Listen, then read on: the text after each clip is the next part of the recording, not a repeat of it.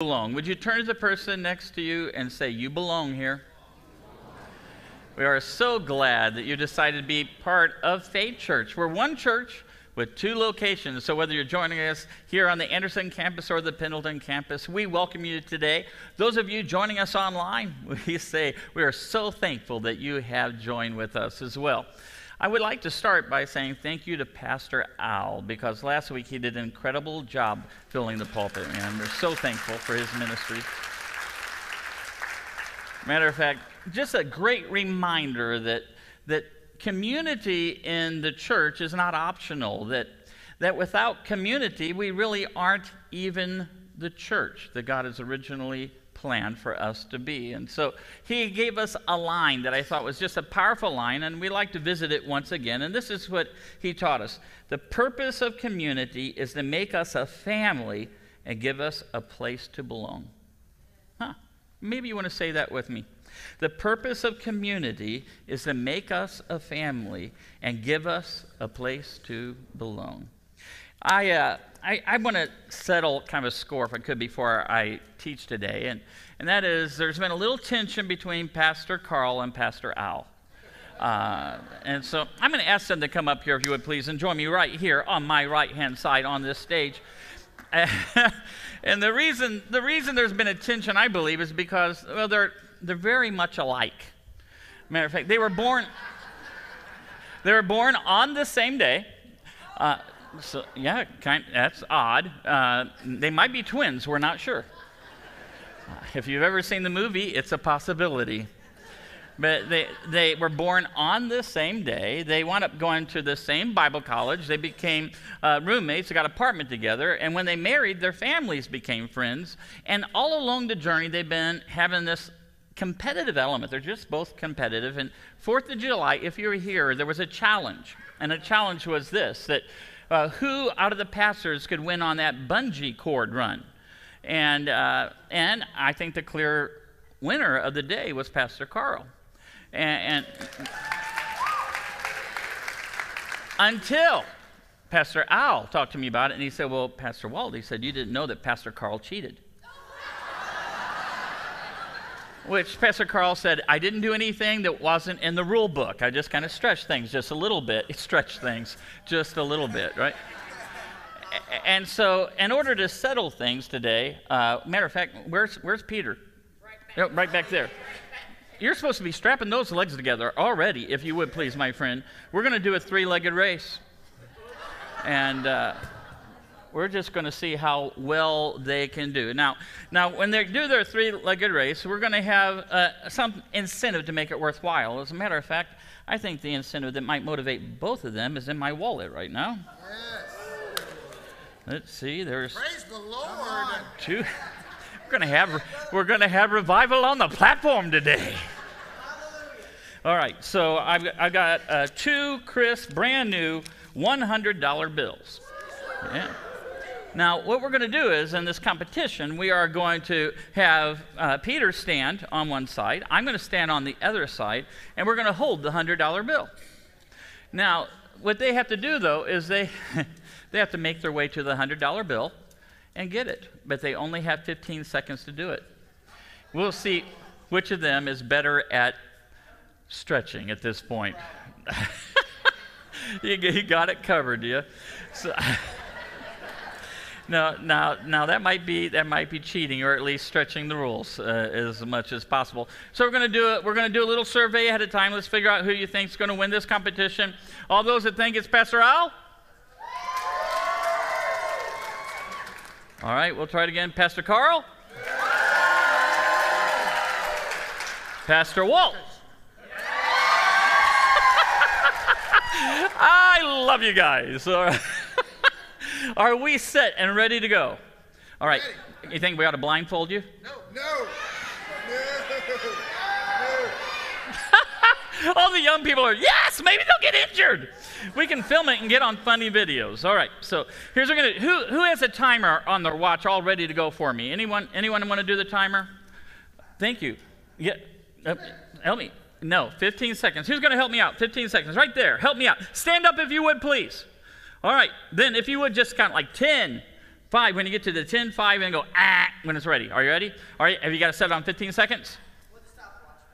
Well, that'll work. You can go backwards. It'll be fine. The Lord hath provided. Or maybe it was just James. I'm not really sure. Sorry, I gave the genius to the wrong person. All right, so Peter, you're a lot closer than I am. I think you're going to have to get a little further away. All right. Now, right there, it's just about right. Okay, now do me a favor. If you guys would scoot forward just a little bit, and here's why. We have a guitar right there. Oh, learning to lean. No use of furniture. All right, are we ready, guys? Whenever I say go, then let's start the timer. Are you ready? On your mark. Get set, go.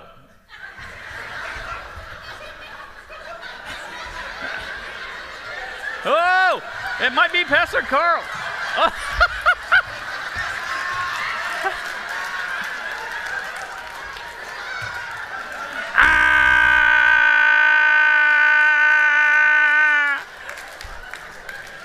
Oh my goodness. Time is officially up. All right.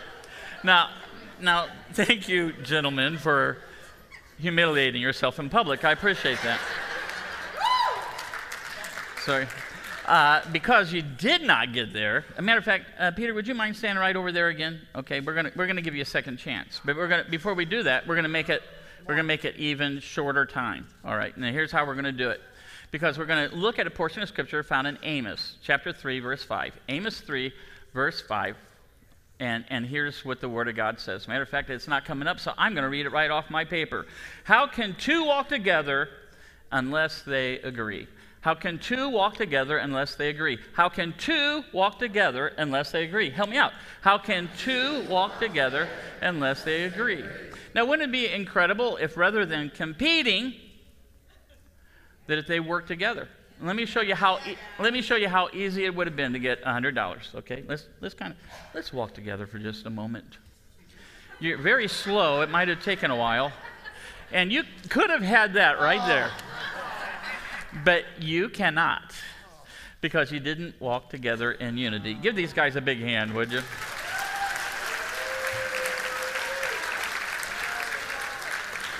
I am thankful that I get to keep that money. My goodness. You see, the truth is that you can't spell community without unity. And the model that God gave us for the early church is found in the book of Acts, chapter 2, starting with verse 42. We're going to read the blueprint, if we will, for the church that God intended for His church to be. But before that, we have Acts chapter 2, verse 1 through 41. And that's where we have what we know as the day of Pentecost. And it was an incredible day. There was 120 people that gathered together for prayer for 50 days. We don't know if they came and went, but this much we know. The focus for 50 days was that they were going to pray for the promise of God to be poured out upon them. They didn't know what it would look like. They didn't know what it would feel like. They just knew they had a promise. And so they gathered together for a season of prayer, and suddenly, the Word of God says, the Holy Spirit moved the place. It was shaken. It was like an earthquake that was taking place. Not only was the place shaken, but it appears that there was enough noise from the earthquake and from a sound of like a tornado, a mighty rushing wind. And then people started looking in and they saw what seemed like fire that was coming down from heaven. And then it kind of separated and went on top of the heads of everyone there. An incredible encounter with God's Holy Spirit, and they were filled with the Holy Ghost and power. And then Peter went out and he started to preach, and the church grew that day. Okay, the church in day one started with 120 people, and then by the end of the day, there's 3,000 more people added to the church. That's going to give you some church growth issues right there. How many people wouldn't mind it, though, if we grew to 3,000 people in one day? I wouldn't mind it at all. Well, then just a short time later, Peter preaches, and 5,000 people are added to the church. So they went from 120 to 3,000 to 8,000. And someone said, we better pray about how to start a church. And so they asked God for a blueprint. And this is the model that God has given us. It's Acts 2, verse 42. And here's what the Word of God says. They, the church, devoted themselves to the apostles' teaching and to the fellowship, to the breaking of bread and to prayer. Everyone was filled with awe at the many wonders and signs performed by the apostles. All the believers were together. They were in unity. They were in one accord. In fact, that word right there that we translate as together or one accord as unity is used 11 times in the book of Acts. Only one other time is it mentioned in the New Testament. So how significant it is to the early church. They were together. They were in unity and had everything in common. They sold property and possessions to give to anyone who had legitimate need. Every day they continued to meet together in the temple courts. They broke bread, there it is again, in their homes and ate together with glad and sincere hearts, praising God and enjoying the favor of all the people. And the Lord added to their number daily those who were being saved. That's pretty cool. Thank you for the amen over there. All right, that is the picture of the early church. And I was reading that this week and couldn't help but ask this question. Why? Why are we as postmoderns not experiencing the same thing that they experienced in the early church? Because it was common. Every day people were getting saved. And sometimes they had church and 3,000 people got saved. If you read the book of Acts, you'll see that God did miraculous things by the hands of the apostles, but the Word of God says that we can do those things and even greater things than that. And there were signs and wonders and miracles and crippled people that start to dance and blind people that can see and sick people that are healed and miraculous provisions and deliverances. And I can't help but question why? Why do we not experience the same thing in the modern church? And my assumption is this, that God has changed. Oh, that couldn't be it then. Because God doesn't change. He's the same yesterday, today, and forever. So God didn't change. So if we are not seeing the same thing in the church, it isn't that God changed. What changed? It was us. It's the church. We have changed. And I think as we look at the book of Acts with those 11 references to unity, perhaps one of the reasons why we don't experience the fullness of God's power is because we lack the unity that God desires for His church. And when there is unity, God's power and favor is released. And if you and I desire the power of God, God's Holy Spirit moving in our lives and our church like it did in Acts chapter 2, then here's what we have to do. We have to be in unity. We have to have the same mission, the same passion, the same purpose, the same desires, the same goals, and the same prayers. And if we do that, it creates an environment for God to do the miraculous. So with this in mind, I'd like to take a quick look at 5 powerful benefits of community. 5 powerful benefits of community. Number 1, community empowers our prayer. Community empowers our prayer. Acts chapter 1, verse 14. They joined together constantly in prayer. It's just a regular part of what they did. In fact, if you read the book of Acts, you'll see that they gathered together for prayer all the time. They prayed. When there's an opportunity to pray, they prayed. If you came to church and you weren't feeling good, they prayed. If you came to church and you felt good, they prayed. If you came to church and you had a need, they met it and they prayed. You came to church and you didn't have a need. You blessed someone and you prayed. They prayed all the time, continually, constantly in prayer. And I think one of the problems with the postmodern church is that we stepped away from community-focused prayer. We still kind of emphasize the individual prayer, and that's powerful. And God answers those prayers, but there's something about corporate prayer that God loves to invest in. And I grew up in the church. How many people you spent the majority of your life attending church at some point, right? And if you were in a spirit-filled church, then I can tell you what Wednesday night was when you were younger. Wednesday night was prayer night, right? And everyone gathered together for prayer. But something happened and the church evolved. It modernized. And it became a little more acceptable. And so we went from prayer to teaching. And we went from teaching to kind of our own personal time. And I'm not against teaching because I kind of do it for a living. All right, so I'm not against it at all. And I'm not against personal time. I wish I had a little bit more of it. Anybody here wish they had a little bit more personal time? All right, but has the church walked away from the power of prayer? and in doing so, handicap the blessings that favor God on our lives. 2 Chronicles chapter 20, we're going to be reading from verse 3 and 4. It's a story about Jehoshaphat, and he was the king of Judah. And Israel is separated, and so half of Israel is Judah, and there's 3 kings that have made alliance, and they're on their way to Judah. And along the way, they're just annihilating everybody in their path. If you got in their way, they got you. And they were just killing kings and wiping out kingdoms, and they're coming straight toward Judah. And as they're coming toward Judah, the king of Judah starts to panic just a little bit. And the reason being is because he didn't want to die. Because they're going to kill the king, and they're going to kill his family, and they're going to take all this stuff, and the kingdom's going to be divided. And so he decided that it would be a good idea to talk to God, which so many of us do when we face difficult times. We find ourselves then feeling the urgency that maybe we need to talk to God. And here's what the Word of God says in 2 Chronicles 20, verse 3. Alarmed, and I think that might be a little bit of an understatement right there. I think if you kind of translate it today, say, totally freaking out, Jehoshaphat resolved to inquire of the Lord. Personal prayer time. And he proclaimed a fast for all Judah. So he said, by the way, he made a law.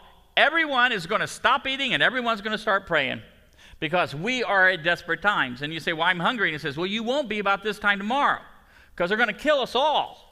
So we're going to fast and we're going to pray. Corporate prayer. The people of Judah came together. There's that word again. They came together. They were in unity. They were in one accord to seek help from the Lord.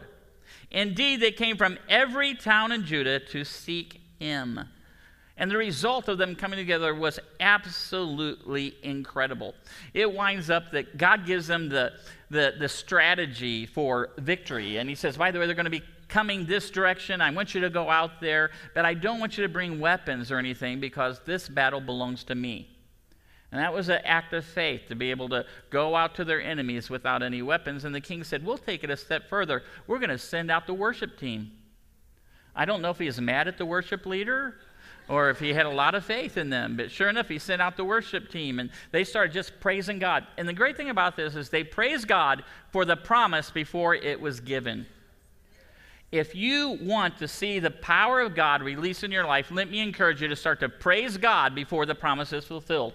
Praise God before the promise is fulfilled. No matter what you're dealing with. I'm going through a difficult time, but praise God, I've got a promise. Praise God, I've got a promise. Praise God, I got a promise. Praise God, I have a promise. And start to praise him before the promise is fulfilled. And they begin to praise him, and the Word of God says that God's Holy Spirit set ambushes for the enemy.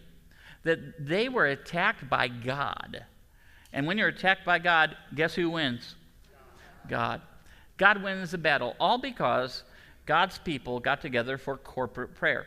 Acts chapter 2, starting with verse 1, is the day of Pentecost. And let me read to you what happened when God's people got together, 120 people, and unified prayer. By the way, it'd be easy for us to pull together 120 people today in unified prayer. It could happen again. Acts 2, verse 1. When the day of Pentecost came, they were all together. Would you say that with me? They were all together. They were in unity. They were in one accord. They were in one place. Suddenly, a sound like the blowing of a violent wind came from heaven and filled the whole house where they were sitting. They saw what seemed to be tongues of fire that separated and came to rest on each of them. All of them were filled with the Holy Spirit and began to speak in other tongues as the Spirit enabled them.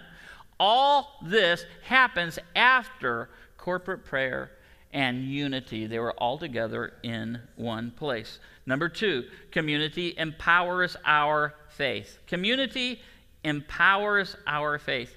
You see, faith is the instrument that God uses to release the miraculous, to do signs and wonders. Acts chapter 5, verse 12. The apostles performed many signs and wonders. All right, if you're wondering what that means, signs and wonders, a sign is just something miraculous that says God is here. Something miraculous that says God is here. And wonders is this, that when you see something happen, you go, ooh, I wonder how that happened. Right? So there's signs and wonders, right? It's a sign that God is here, and it makes you wonder, how did that happen? And when you start to wonder what happened, you go, that must have been God. And so there were signs and wonders among the people. All the believers used to meet together in Solomon's colonnade. They met together. Acts 2:43. Again, everyone was filled with awe at the many wonders and signs. There we go. We hear it again in the book of Acts. There are signs and wonders and signs performed by the apostles. Unity contributed to the miraculous move of God in the early church. Matter of fact, it was when they were in prayer, God's Holy Spirit came, they were in unity, and God sent thousands of people to the church. God did the miraculous because when we are in unity, it creates the perfect environment for faith to develop. Matter of fact, the Word of God says when 2 or 3 agree and ask God for anything, it shall be done for them. And we're going to look at that in just a moment because I've asked for for things before and I didn't get them. And I think sometimes we way underestimate that word there that says agree. When 2 or 3 agree. When 2 or 3 agree. When 2 or 3 agree. It kind of rhymes. Sounds like Dr. Seuss. When 2 or 3 agree.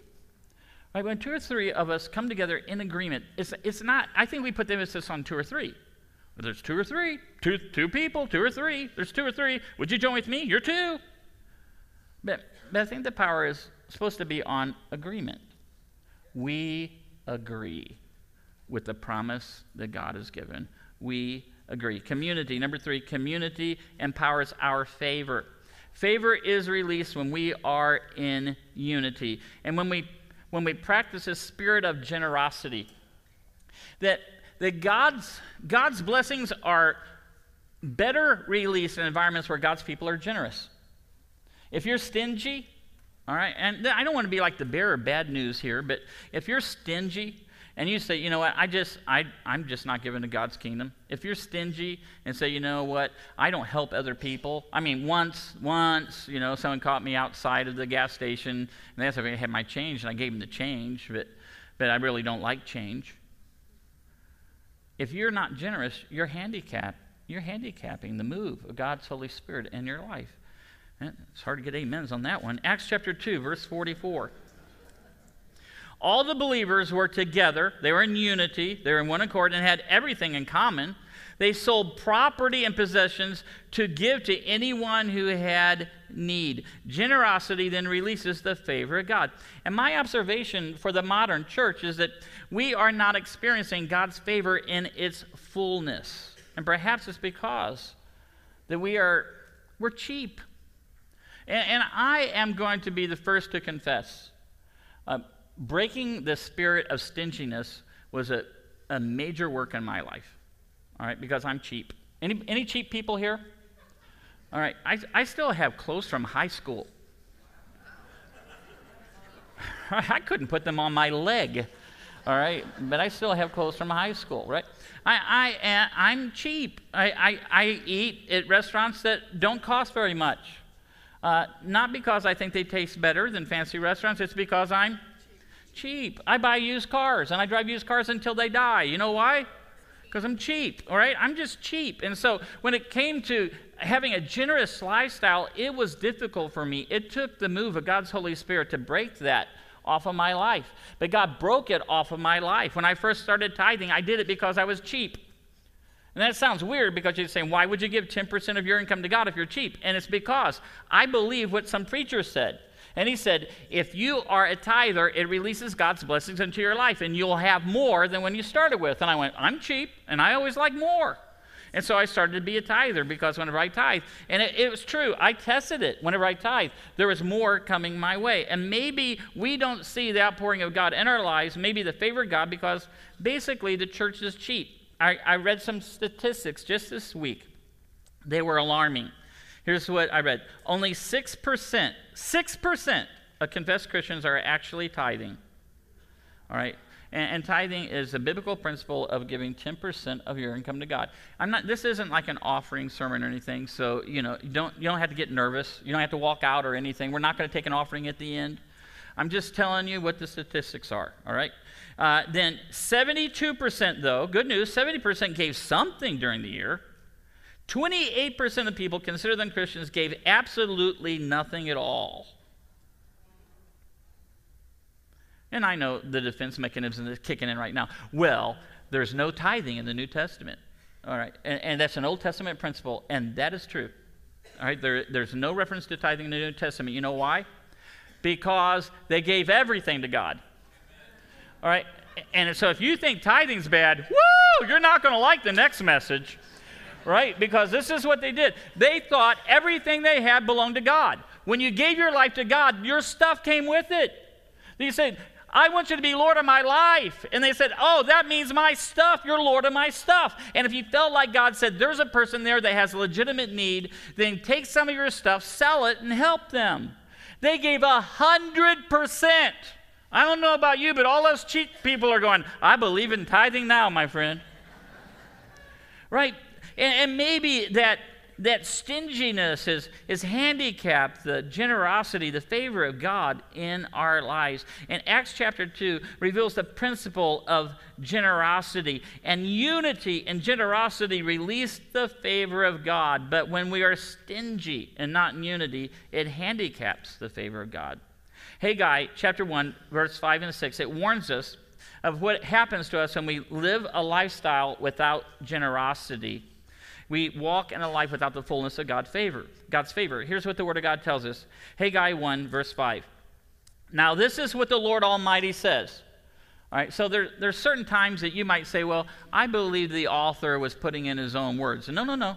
He's quoting God right here. The Lord Almighty says this. Give careful thought to your ways. I'll add oh, stingy people.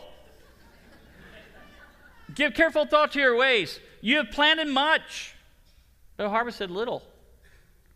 You're saying you work really hard, and you haven't got that much to show for it. You work really hard, and you're still afraid that the economy is going to crash. You work really hard, and you still check the stock market on a daily basis. You work really hard, and there's just not the amount of reward that God would like you to have. You eat, but never have enough. You just can't be satisfied. No matter what you have, you want more. You want more. You want more. You want more. You want more. You drink, but never have your fill. I want more. I want more. I want more. I want more. You put on clothes, but are not warm.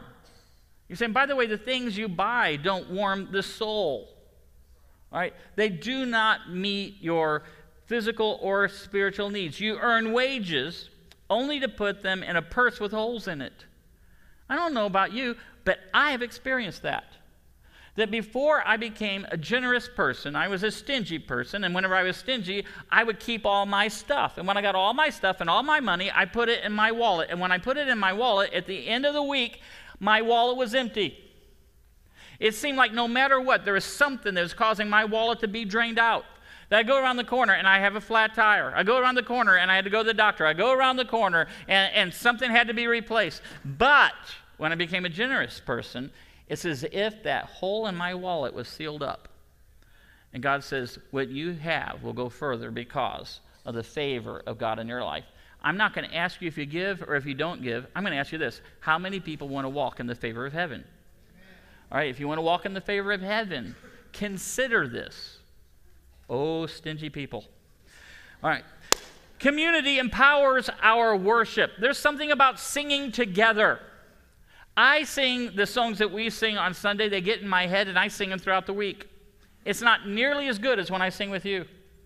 There is something, it's not just the quality. However, the quality of song is even better. There's a harmony when I sing with you. I don't sing that good. But whenever I sing here on Sunday, I sound great. Because my notes are connected to your notes. And there's something about corporate worship that's different than personal worship. There's something about you singing right alongside of me. It would be a sad thing if we all sang our own song. Pastor Dave gets up there and hits, C on the guitar and says, everyone sing, whatever you want to sing. And you just start singing. It would be mayhem. See, this is why we come together corporately, that whenever you take your song and you put it next to my song, your note, and put it next to my note, and we focus our praise in one direction, here's what the Word of God says. God inhabits the praises of His people. I know that God can inhabit the praise of His person, but He inhabits the praises of His people. I don't play guitar that well, but I played a little bit. And I learned a song this week I want to play for you. It's called the Sea Song. I don't know if you know it. It goes like this. Oh, Moses, where are you, Moses? Oh, there you are. Do I have to turn something on, or is it? Turn up the... Oh, thanks, smart Alec. I appreciate that.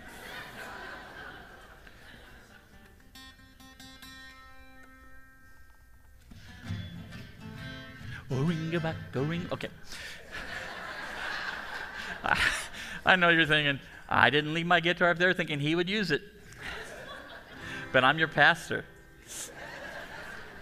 All right, so the song I learned this week, it's complicated. It's called the Sea Song. And if you don't know how to play it, I can show you afterwards. It's not easy.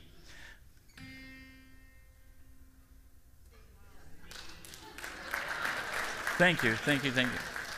Well, I don't think you had enough enthusiasm there. Okay, we're going to try it again. Thank you very much. That is what my worship sounds like during the week.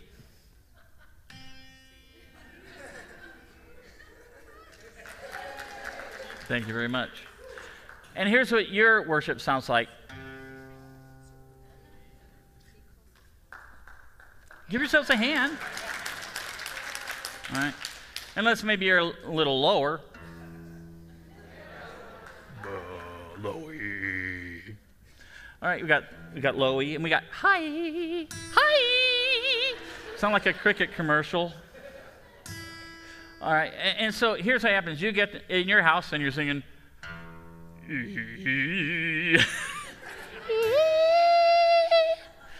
And I'm doing C. And you're going, whatever that note is. And then someone else is in your house and you're singing. We're singing all different notes. But here's what happens when we come together. You take those exact same notes, put them side by side.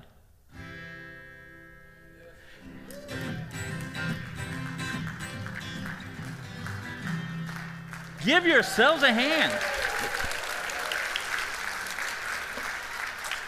That's why corporate worship is so significant, that God inhabits the praises of his people. And when we put our notes right alongside of someone else's notes, when we start to harmonize and we start to sing together, it does something in heaven. And God looks down and goes, I love that. And God is drawn toward corporate worship. And he inhabits the praises of his people. So when we praise God, we anticipate that God will show up. And when God shows up, he's always here, but he manifests himself. And that's when we say, show up. God manifests himself. And when he does, the miraculous is commonplace. And so if you want God to do a miracle, let me encourage you to do something. Start singing with everybody else. And if you come to church and you're thinking, but I just don't feel like it, let me give you a word of encouragement. Get over it and sing, because the person next to you needs your notes. And when we all come together in one accord, singing one song in one direction, God inhabits the praises of his people. And that is his promise. And the last one is this: community empowers our fellowship. In just a little bit, we're going to receive communion, and you can't even say communion and community without seeing the parallels here. Acts 2, verse 46, about halfway through the verse, and it's two different places in Acts chapter 2. They broke bread in their homes and ate together with glad and sincere hearts. They broke bread. They broke bread. See, it could have said they got together at people's houses and had ice cream. Right? They got together in people's houses and they had pizza.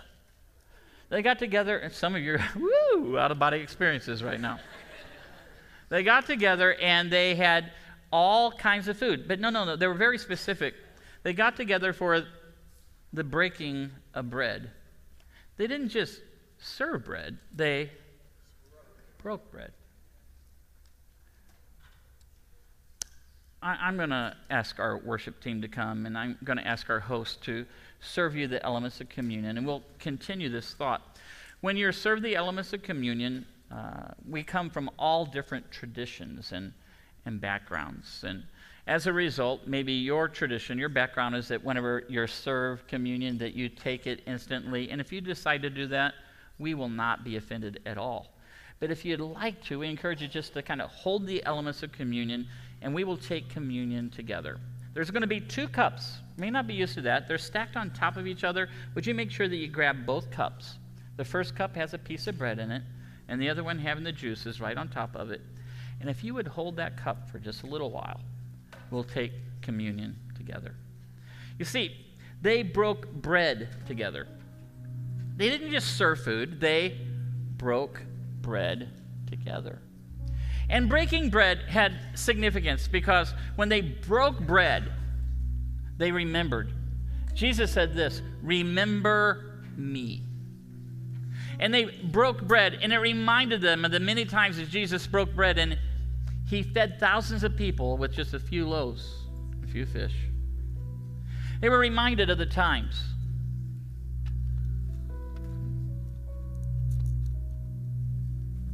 Thank you. That he broke bread and ministered to the needs of those around him. They remembered that Jesus called himself the bread of life. See, when they broke bread, they were reminded that the disciples met with Jesus just before he was to lay his life down on the cross. And he broke bread and he gave it to his disciples. And he said, "This is my body. I give it to you." They even remembered those sermons that Jesus taught and everyone got offended by. If you think teaching on generosity is offensive, you should have been at Jesus' church. Because one day he stood up and said, "Unless you eat my flesh and drink my blood, you'll have no part of me." All right, time to become Baptist. Methodist, Catholic, I don't care. I am getting out of this church. They remembered. And that was why they broke bread together with glad and sincere hearts. It wasn't just breaking bread, and they didn't go, "Oh, I remember, and he died. You remember? He was so good. Do you remember? He died on a cross. I remember too." And they cry all over their bread. They had glad and sincere hearts. Why were their hearts glad and sincere? They remembered. Not that Jesus died on the cross. They remembered that after he died on the cross, 3 days later, he rose from the dead. Just like was prophesied and just like he said. This is why you and I are Christians today. Because Jesus Christ rose from the dead. And so they got together and they broke bread and they remembered. We live in a nation that is divided. I don't know if it's true that it's divided more than any time in our history, but I hear people say that from time to time. And we're divided on multiple issues. It's not just one issue. I mean, we are divided on everything from age. We have, in church, it's so cool, we have people that are older and people that are younger. Outside of the church, here's what can happen though. Someone older next to someone younger, and here's what the younger people could say. They don't know anything. They don't even know how to set the timer on their VCR. And old people could say, "You know what? They're millennials. Millennials are lazy." That doesn't happen in the church. There's no unity in our nation right now, but God has called his church to unity. And it doesn't matter if you're old or if you're young, if your skin is peachy white or very dark. It does not matter whether you make $20,000 a year or $200,000 a year. It doesn't matter if you're male or female, and I'll even throw this in. As far as church goes, it doesn't matter if you're confused whether you're male or female. See, there's division outside of the church, but inside of the church, there has got to be unity. Outside of the church, Democrats and independents and Republicans and everything in between. And people have strong opinions about this and strong opinions about that. And here's one of the problems, that we take that to church with us. But let me tell you that division stays outside the church. When we come inside the church, we are one body in Christ with the same vision, the same purpose, the same message, and the same prayers. We are all brothers and sisters in Jesus Christ, and there is no room for division.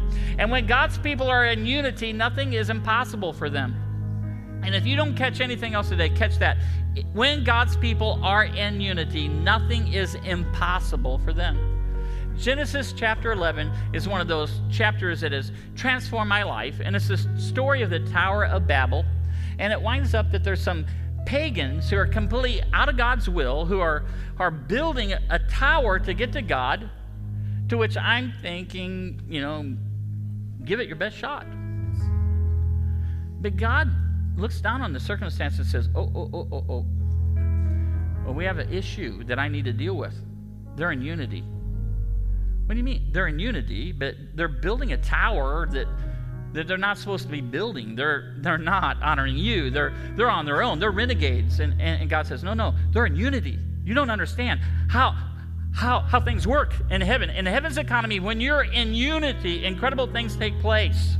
When you're in unity, nothing is impossible. And he says they're in unity, and so here's what we're going to do. I'm going to come down and I'm going to change their languages. And I'm a science guy, and there's all kinds of theories of why we have so many languages, that the nations kind of pull apart, and this over here and that over there. But why would you learn a new language? Why would you have your continent float over here, and you go, well, now that we floated over here, I'm going to start speaking this way. And you float over there, you start speaking that way. No, here's what happened. God came down and messed up everyone's languages. He said, by the way, you'll be this and you'll be this. And we started speaking different languages. Why? Because God knew that when people are in unity, nothing is impossible for them. That makes this portion of Scripture that I'll seal things up with so powerful. Matthew 18, verse 19, about halfway through the verse, in verse 20. And Jesus says this, keep in mind that whenever people were in unity out of God's will, God said nothing is impossible for them. This is what he says. If two of you in the church as Christians agree about anything, if you're in unity, if you're in community, anything you ask for, it will be done for them by my Father in heaven. For where two or three together in my name, there am I with them. Nothing is impossible for people who are unified. Here's the dangerous part. You can be unified out of God's will, and nothing is impossible. But I prefer to be unified in the middle of God's will. So in just a minute, we are going to take communion together. And when we do, we are going to be unified. All right? I call you to unity. You might sit here today and say, well, I don't even know if I believe in God. Yes, you do. We're in unity. Well, I don't know if I do. It's okay. You don't have to know everything. All right, I don't even know if God does miracles. He does. And you believe it too. Deep inside of you, we have something in our DNA that says God does the miraculous. That's why we get angry with him when he doesn't. All right? We can be in unity. In a minute, we're going to take communion, and when we do, it's going to be the perfect environment for God to do the miraculous. Anybody here like to have a miracle in your life? There's something you'd like to see God do for you. Leave your hands up for just a little while. I want to look around. All right. Get ready. Because in just a moment, when we take our communion, we are going to remember what God has done. And when we eat the bread, when we break the bread, when we crush the bread, we're going to remember that Jesus that fed 5,000 with a few loaves, that Jesus has said, I am the bread of life, that Jesus that broke bread for his disciples and said, this is my body, I give it to you. We are going to remember that Jesus said, when you eat my flesh and drink my blood, you are a part of me. And Jesus, if we are part of Jesus, Jesus is God. He is the miraculous walking among us. And so today would be the perfect day for the miraculous. So with your bread in your hand, I want you to remember what God has done. that he died on a cross. Jesus Christ died on a cross and rose again 3 days later. Death was defeated. My life began.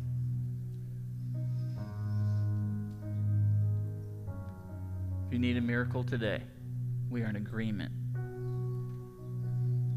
Would you say this? I agree. Our God does miracles. I agree. Our God does miracles. I agree. Our God does miracles. I agree. Now let's eat the bread together. And let's remember.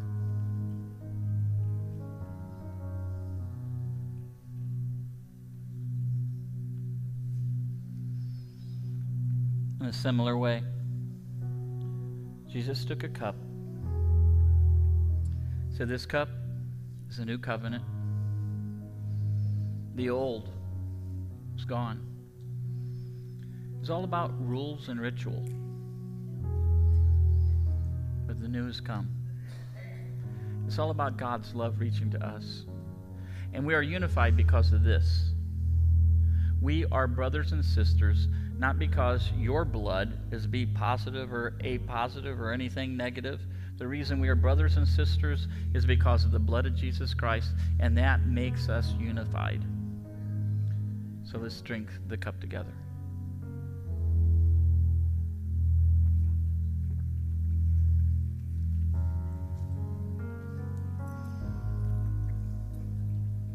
My favorite part of communion. Would you look at the empty cup? And it serves as a reminder that you and I serve a Savior who has an empty grave.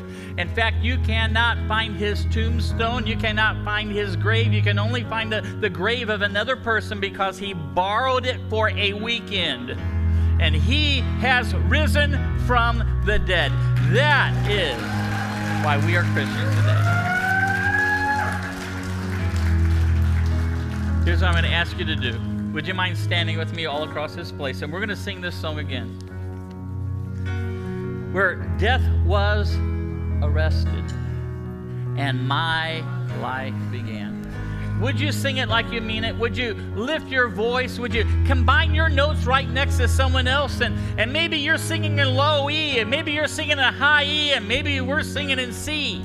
But when we pull this thing together, it is a perfect environment for God's Spirit to dwell. So let's sing together. Released from my chains, I'm a prisoner no more. My shame was a ransom.